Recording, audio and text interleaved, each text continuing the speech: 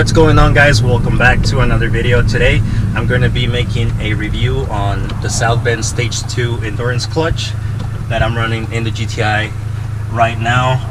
So the clutch has been in the car for about 5,000 miles now. It took me a while to make this video, but it's been there for about 5,000 miles.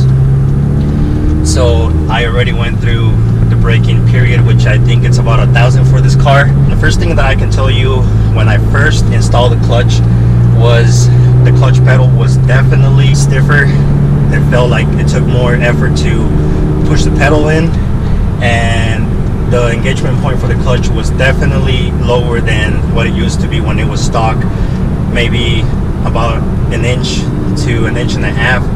The first time that I drove the car, I actually stalled like 2 times. I couldn't get the hang of it, but I got used to it right away, so it wasn't a big problem for me. But definitely something to keep in mind if you're thinking of getting an aftermarket clutch. The clutch pedal is definitely going to feel different, so just keep that in mind. One more thing that really concerned me before I ordered this clutch was the clutch shattering or noise, and it was definitely there. It sounded kind of like a tractor, and that was pretty much the only thing that I was concerned when I ordered this clutch. I knew there was going to be some sound, but I didn't know how loud it was going to be. At first it was very noticeable, especially on drive-thrus or if you really listen to it when the car was idling. But after about 1,000 miles, it kind of went away. But it's definitely something else to keep in mind if you're really concerned about any noises and stuff like that. I would recommend maybe looking into a clutch that uses the stock flywheel off of the GTI. That dual mass flywheel definitely helps with any shattering or any vibrations or anything like that with the clutch. Before I forget, one more thing, the shifter here definitely felt different after I got the clutch replaced. It used to be way smoother, and as soon as the clutch was replaced, it felt like it took a little bit more effort to put the car in gear. But honestly, I didn't mind that at all. I actually like it better because it actually feels like you're driving a manual car. When you have a stock clutch, it's so smooth that it almost feels like an automatic. So definitely something to keep in mind as well. This is going to feel just a little bit different, but if you don't mind it, it's definitely worth it. To me, it doesn't really bother me at all.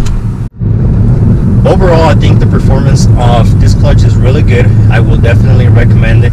It holds the power very, very well. Before I replaced it, I was slipping through every gear, and as soon as I got it replaced, I could tell the differences right away. There's some differences from stock to this one, but it's something that you will definitely get used to. So if you're thinking about getting an aftermarket clutch, this is probably a good option for you if you don't mind about the shattering. One thing that I will definitely advise you guys to do is make sure you do your research before you purchase the clutch. There's different options out there, and honestly, I think the price is a little bit too high, and there's definitely some cheaper clutches available for the GTI, but it all comes down to your own preferences and the price range that you're looking at. So make sure you do your research before spending $1,500, and just make sure that you're going to be happy with the purchase. Overall, like I said, it's a really good clutch, and it's going to serve its purpose very well and definitely help you deliver the power to the wheels.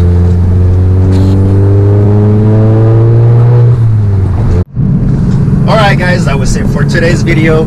If you have any questions, you can leave those in the comment section down below, and I'll be more than happy to answer them. Also, don't forget to like and subscribe for more, and I'll see you guys in the next one.